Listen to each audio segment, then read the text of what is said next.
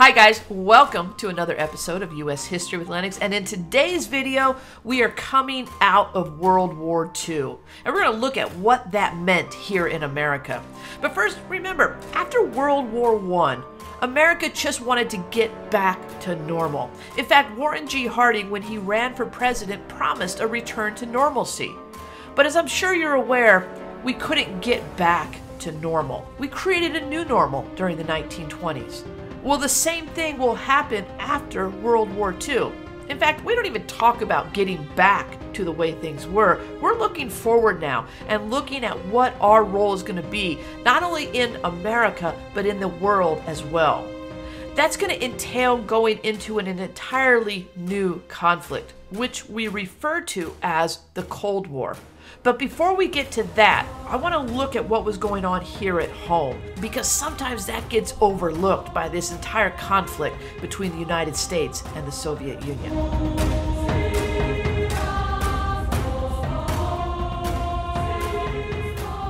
So what we're looking at today is America after World War II. It's like a prequel to the Cold War, kind of like Episode 1 was a prequel to Star Wars. I don't know if this is going to be much better, but we'll try. Now, there were big questions about the economy after the war. A lot of Americans were worried that we might drift back into the Great Depression. And would there be enough jobs for all the soldiers coming home? Well, the truth was we're going to experience an economic boom. Very similar to the 1920s, you're going to see consumerism rise as these soldiers come home. But what's going to drive our economy during this time period is going to be defense spending, the money the government spends on our military.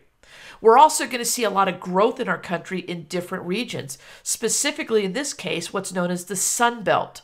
The Sun Belt is the southern part of the United States, often referred to as the Southeast and the Southwest. If you need a geographical line, it's the 36th parallel. And that might sound a little bit familiar if you know the Missouri Compromise. But anyway, the Sun Belt is going to grow exponentially during this time period. Another thing that's going to help our economy grow is legislation that was passed in 1944. That's going to be the GI Bill. The GI Bill is a plan for returning soldiers. And the idea was we're going to give them opportunities to rebuild their lives or start building their lives. The bill is going to provide college funding for returning veterans, but it'll also give them 1 year of unemployment compensation to help them get started. Now, some of the GIs are absolutely going to take advantage of that educational funding, but others are going to use their compensation for other ideas, such as buying houses or starting businesses. It was FDR who signed this bill, and what we'll see as a result of it, the Veterans Administration is going to start underwriting mortgages. And if you had a VA loan, you were afforded the opportunity for a low-interest mortgage over a 30-year period.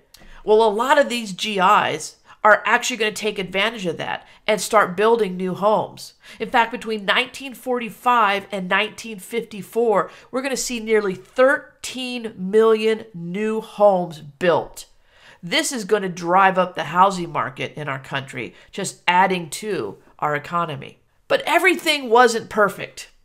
Harry Truman, when he took over as president for FDR in the midst of World War II, was focused primarily, obviously, on foreign policy.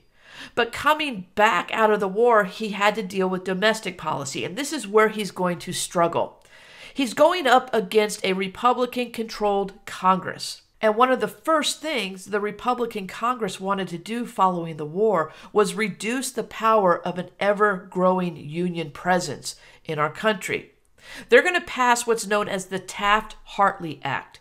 And the predominant legislation in this act would make closed shops illegal. Just as a reminder, a closed shop is a business that is only allowed to hire union members. Taft-Hartley was put in place to try to prevent that, to allow businesses to hire whoever they wanted. Well, Truman's actually going to veto this legislation, but because the Republicans had control and enough votes, they were able to override his veto. Going into the election of 1948, Truman honestly looked like a lame duck. And not only that, he was dealing with a split Democratic Party. And it was split because of actions he took with regards to civil rights. Truman is actually going to sign an executive order after World War II that is going to desegregate U.S. troops. No longer will our troops be segregated. Now they will serve alongside each other, regardless of race. He is also going to ask Congress to pass a civil rights bill that would make lynching a federal crime. Well, all this sounds great, and it was good, but you had Southern Democrats who were frustrated by this. And so the Democratic Party is going to split between the Democrats and what are known as the Dixiecrats. It almost harkens back to the 1850s. Harry Truman is going to run on the Democratic ticket, and his competition will be Strom Thurmond on the Dixiecrat ticket and Thomas Dewey on the Republican ticket. Now, most people assumed that because of the split in the Democratic Party, the presidential vote would be split as well, which would allow Thomas Dewey to win the election. And the press was so sure of it, they actually pre-printed newspapers with the headline that Dewey won. Imagine everyone's shock the next morning when we got up and Harry Truman had actually won the presidential election. Historians refer to this as the greatest political upset in U.S. history. That pretty much held on until about 2016. But we'll talk about that in another video. Going into his second term, Truman is going to introduce his domestic policy, referred to as the Fair Deal. Basically, it was just a continuation of the programs in progress that the New Deal had put in place in the 1930s. Things like extending Social Security benefits, increasing the minimum wage, and creating a national health insurance were the top ideas that Truman was trying to get through. But again, he's facing a Republican Congress, and they're going to block most of his ideas. The one idea, the one piece of legislation that gets through is increasing the minimum wage. Americans can now expect to make 75 cents an hour instead of the previous minimum wage of 40 cents an hour.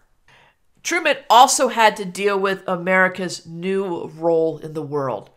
At this point, we're embracing it. We're not going back to post-World War I isolationism. No, we recognize that we are a world leader. At the end of World War II, America joined the United Nations. And in joining, we were set as a permanent member of the Security Council. The Security Council has members from all over the world. However, there are 5 permanent members, the Big Five. They include the United States, Great Britain, the Soviet Union, France, and China. So what's so important about the Big Five? Well, on the Security Council, when new global legislation is introduced, each of the Big Five have veto power. They can veto any legislation in the Security Council, and they don't even have to say why. And there is no way to override those vetoes. If you think back to Article 10 of the League of Nations, there was a clause in there that stated that the League of Nations had sovereignty over all countries in order to protect the peace of the world. So basically, the League of Nations could call the United States into any conflict that they saw fit. That was one of the main reasons we didn't join the League. However, as a power on the Security Council that maintains veto power, this will allow the United States to maintain their own sovereignty. Another major agreement that was made at the end of World War II is going to be the Bretton Woods Agreement. This global economic agreement allowed for foreign currencies to be traded at a rate based on the US dollar. The idea behind this is this would create an international monetary fund that would drive international trade, that we would all benefit from. The only nation that really had a problem with it is going to be the Soviet Union. The Soviet Union sees the Bretton Woods Agreement as a tool to promote capitalism in the world. And what we're going to find going into the Cold War is Communism versus capitalism is the foundation of the disagreement between us and the Soviet Union. Moving forward into the Cold War era and the 1950s, there's 6 C's I want you to remember, because each of these are going to be part of this entire time period. The 6 C's stand for the Cold War, communism, containment, conformity, consumerism, and civil rights.